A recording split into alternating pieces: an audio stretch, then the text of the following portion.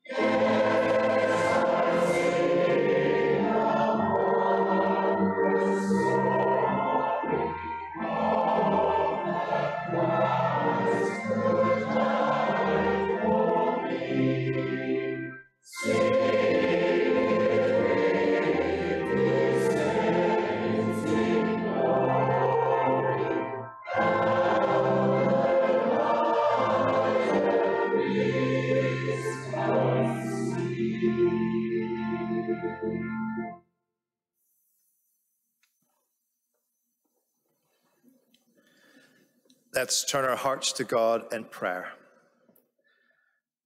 Father God, this morning we want to throw wide the doors of this church and the doors of our hearts and invite you in. We realize that you don't need our invitation, that you're here anyway, but living God, we want to recognize your sovereignty afresh this morning. We want to recognize that you and you alone are God and that you deserve the very highest praise of our hearts.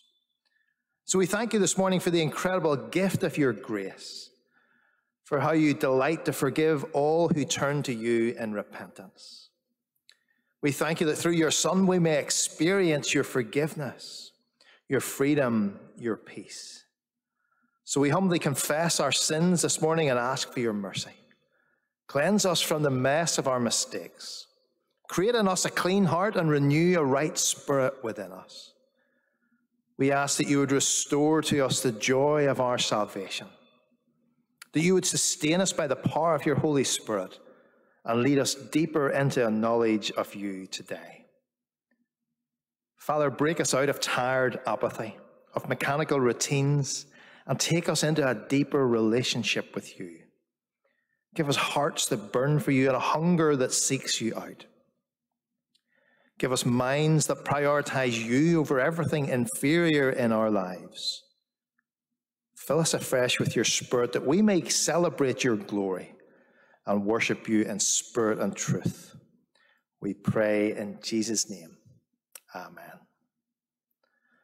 Diane McKelvey is going to read to us now from the Word of God.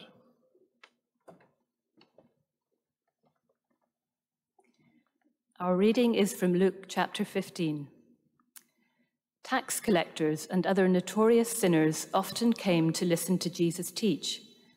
This made the Pharisees and teachers of religious law complain that he was associating with such sinful people, even eating with them. So Jesus told them this story.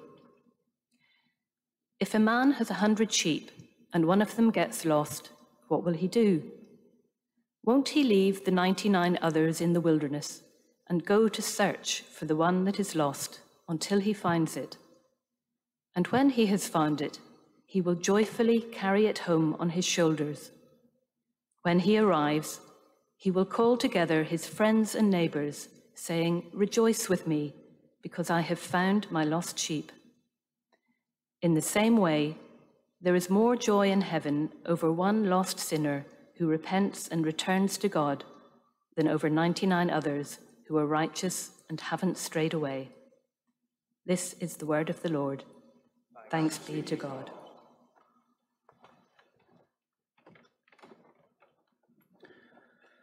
This morning's anthem was commissioned for Fisherwick Church Choir in 2022 by a member of our congregation. The familiar words of the hymn, "I Heard the Voice of Jesus Say" by Horatio Bonner, are set to music by Philip Stopford.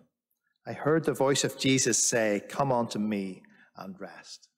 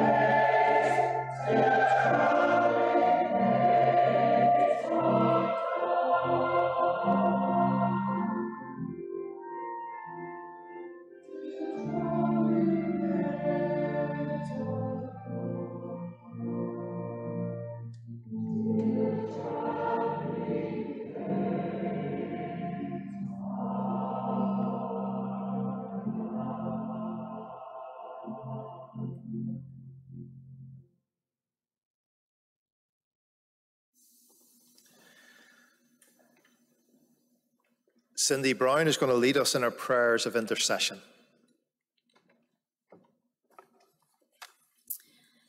Shall we pray together?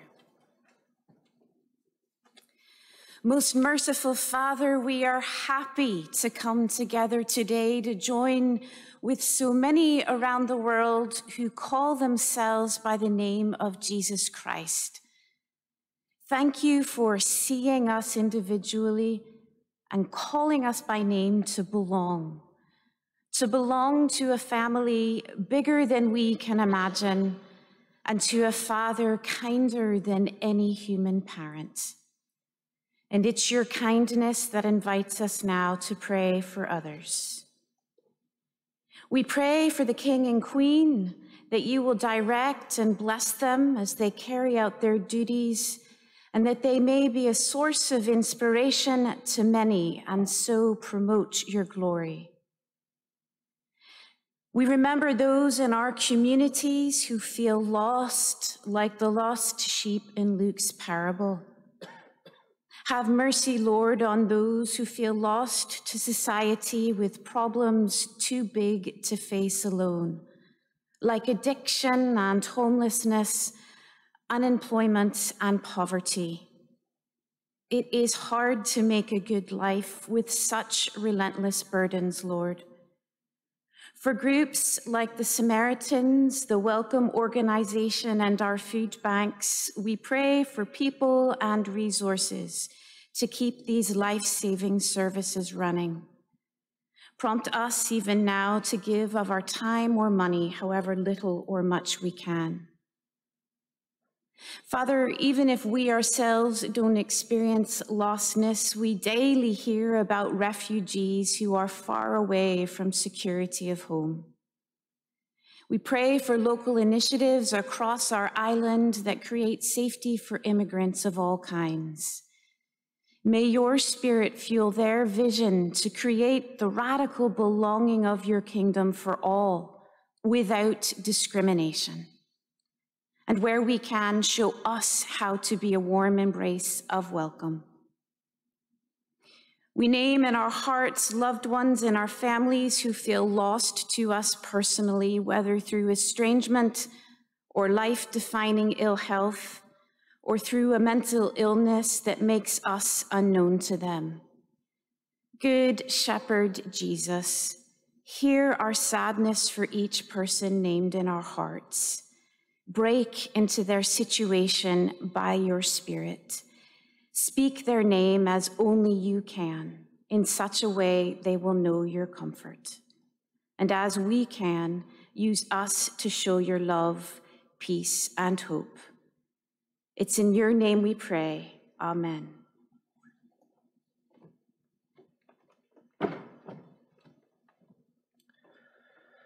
One of the blessings of congregational life here at Fisherwick is the rich and varied diet of worship styles we enjoy, which encompasses the best of both choral and contemporary praise. Michael Ferguson, our youth associate, and his fiancée Izzy are going to lead us in two songs now, accompanied by our director of worship, Neil Agnew.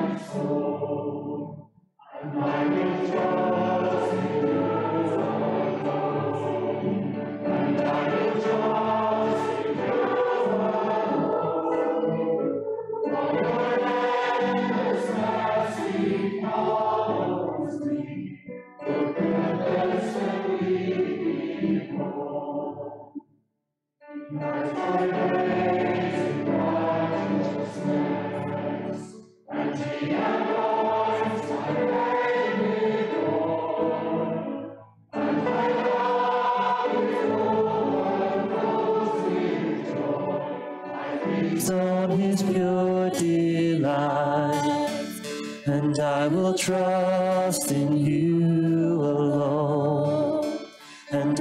will trust in you alone, for your endless mercy follows me.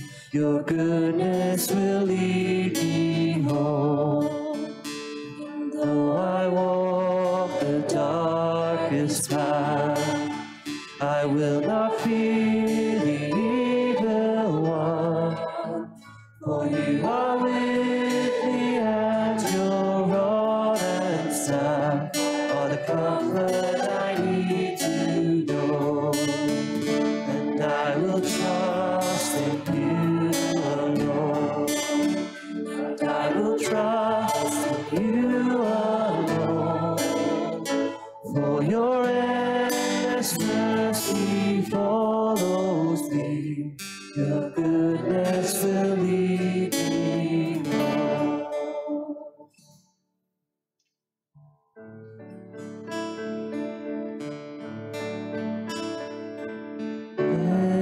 Faithful one, so unchanging, faithless one, you're my rock of peace. Lord of all, I depend on you. I call out to you again and again. I call out to you again and again. You are the love in times of trouble. Lift me up when I fall down. Your love is the anchor. My hope is in you alone.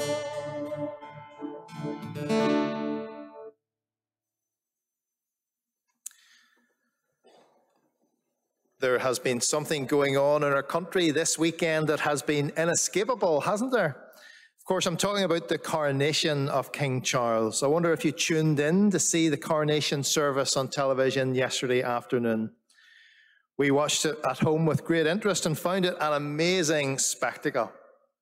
Did you notice there were so many deeply symbolic objects that played a vital role in the service?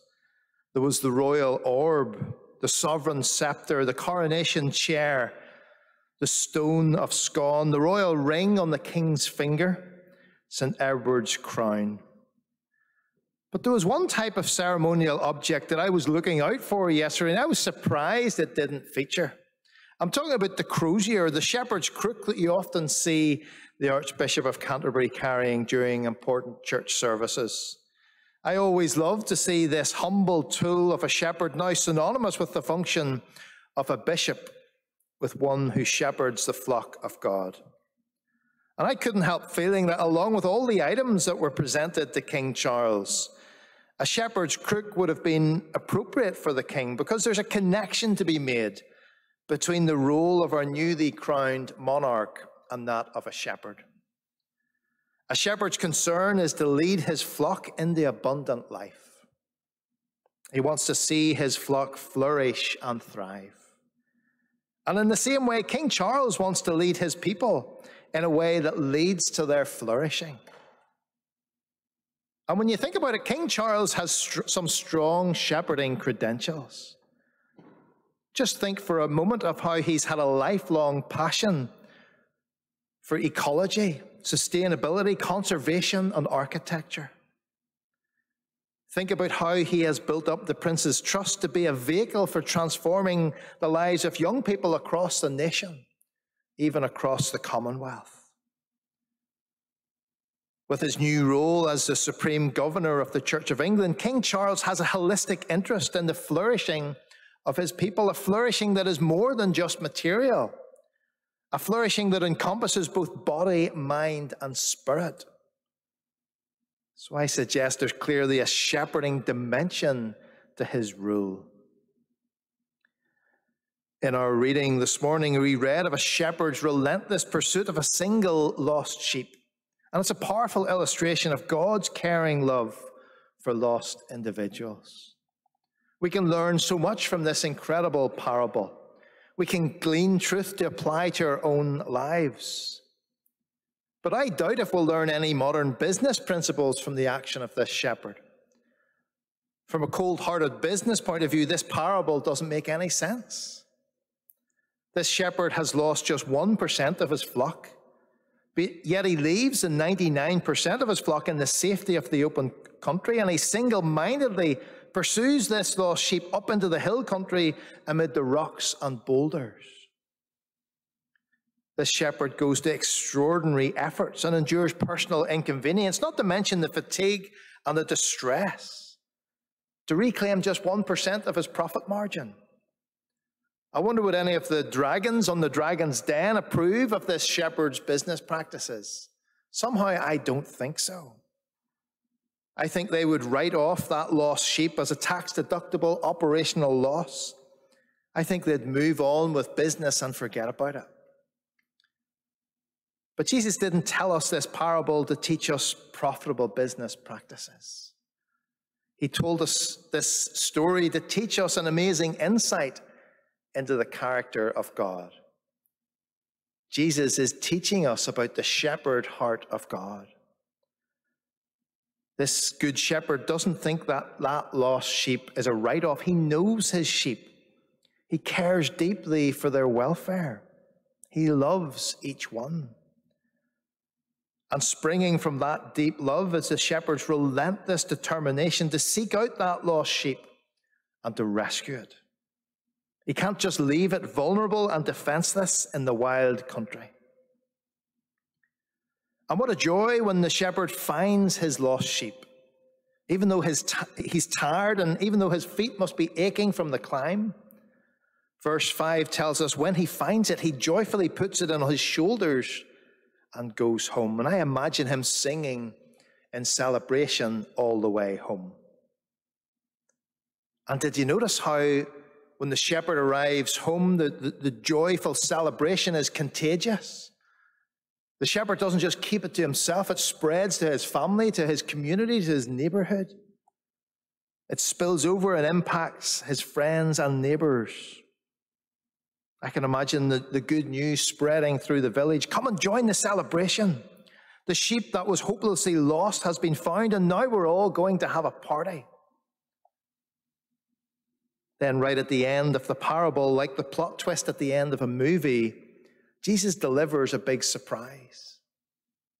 You see, this little parable isn't just some pleasant story designed to warm our hearts. Jesus is the ultimate communicator, and from his mouth, this parable becomes a vehicle for communicating profound truth about God, as well as profound truth about humanity. To understand this plot twist, we need to remind ourselves about the context of when Jesus told this story. If we had been standing listening to Jesus when he first told this parable, you could have cut the atmosphere with a knife. There were two very different groups of people listening to Jesus. On one side, there were a group of deeply religious folk, and they were all tutting in disapproval. You're going to have to use your imagination here. It's probably really difficult to imagine a group of religious people tutting, but they were, and sometimes they still do. They were tutting because they didn't appreciate the kind of low lives that Jesus was hanging around with. And then standing cheek by jowl with these tutting religious folk is this ragged group of misfits that any self-respecting religious person would want to avoid at all costs. The Message has a nice turn of phrase when it calls these people men and women of doubtful reputation. But I think the New Living Translation captures the scandalous nature of these individuals. It calls them notorious sinners. These are people who are not very religious. Their professions, their lifestyles makes them detestable to good religious folk. But yet they're drawn to Jesus. They're drawn to his teaching. Maybe they'd grown accustomed to the mess of their lives. But somehow listening to Jesus has triggered a longing for change. Could it be that they could change? Could it be that their life could be different? Could it be that they could break free from the vortex of sin and shame that had led them to become notorious for all the wrong reasons? So it's into this polarized situation that Jesus delivers the shocking plot twist. When he says, I tell you, in the same way, there will be more rejoicing in heaven over one sinner who repents than over 99 religious people who do not need to repent. Jesus is making an important connection here. First of all, Jesus makes the connection between the Good Shepherd and God. I think it's tragic how many people have a flawed image of who God is.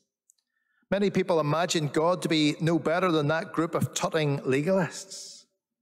They imagine he's up in heaven, tutting at their every imperfection like an irritable headmaster waiting to punish them. But Jesus is telling us that God is like the Good Shepherd who goes to great lengths to rescue that lost sheep and to bring it home at great personal cost. And he rejoices all the way home when that lost sheep is found. Easter reminds us that it's at the cross that we see the extraordinary extent of God's shepherd-hearted love. Our Good Shepherd came to rescue us, and it cost him everything. But here's the amazing thing. God loves each of us so deeply, no matter how far we have strayed from the fold, that there's great celebration in heaven when even one lost soul repents. And this brings us to the second big connection that Jesus makes. People are like lost sheep. Some may be offended by this parable. It cuts against the grain of our sense of self-importance, of our sense of pride in who we are. Maybe you might even bristle at this comparison. It's not very flattering. How exactly are we like sheep? Sheep are docile, defenseless creatures who are very vulnerable out in the wild. They're at the mercy of the elements. They're at the mercy of the terrain. They're at the mercy of predators. When they get into scrapes, they can't defend themselves. They need to be rescued. And they need continual husbandry to take things out of their fleeces, to pare their hooves, to bind up any wounds, to shear their fleeces. And of course, sheep are blissfully unaware of how high maintenance they are. They need constant supervision because they have a habit of wandering off and getting lost and isolated.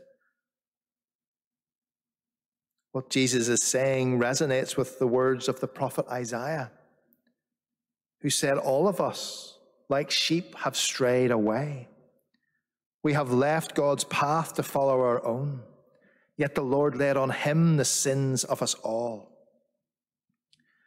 Jesus says we are like sheep. We're continually getting into scrapes. We're continually losing our way. We don't like to admit to being vulnerable, but we often find ourselves at the mercy of situations beyond our control. We're easily hurt. We carry wounds from the past. We think we know where we're going. We think we've got it all figured out. But the truth is that when we trust in our own sense of direction in our lives, we can end up feeling lost and isolated. The truth is that we need a good shepherd. We need a savior who will seek us out, who will rescue us, who will restore us.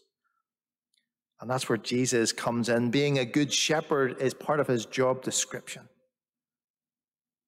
Listen to these words from John 10. The thief approaches with malicious intent, looking to steal, slaughter, and destroy. I came to give life with joy and abundance. As a Church of Jesus Christ, we are a group of people who have been released from the mess of our past to live life with joy and abundance. That's the life Jesus called us to. We're not called to be religious tutters. We're called to live life to the full for Jesus. I am the good shepherd, he says. The good shepherd lays down his life for the sheep in his care. I am the good shepherd. I know my sheep, and my sheep know me. The good news this morning is that you and I don't have to be anxious and isolated anymore. We don't have to put up with any feelings of being lost and helpless. You and I are invited into the shepherd's embrace. God wants to rescue us. He wants to bring us into the security of his flock. He wants us to step into the abundant joy of his presence. Let me leave you with the 23rd Psalm, which is just dripping in the imagery of the shepherd heart of God. The Lord is my shepherd. I have all that I need. He lets me rest in green meadows. He leads me beside peaceful streams. He renews my strength. He guides me along right paths, bringing honor to his name. Even when I walk through the darkest valley, I will not be afraid, for you are close beside me. Your rod and your staff protect and comfort me. Hear the call of the Good Shepherd this morning and respond to his shepherd-hearted love. Amen. We're going to close with our closing praise. Will you come and follow me?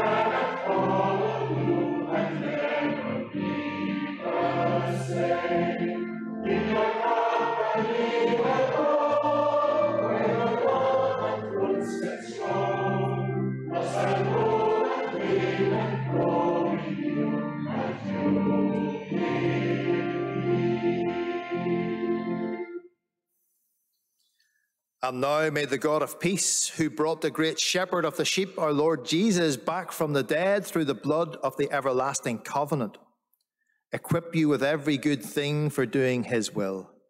And may he work in us what is pleasing to him through Jesus Christ, to whom be glory forever and ever.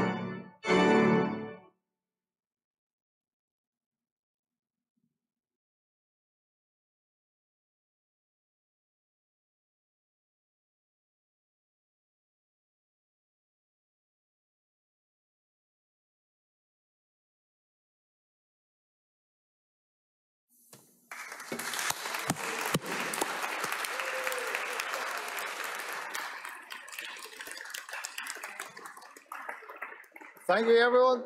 We can all breathe a sigh of relief now. Right, can I just highlight some announcements before we tea and coffee at the back, and I think there's even some nice buns down there this morning. Christian Aid Week will be next week, so next week's going to be a dual purpose. We're going to have Michael's commissioning service, and then after that there'll be all the buns and stuff that you can buy in support of Christian Aid. Is Peter Lindsay here? Peter, is there anything you want to add? Come on up so people can hear you.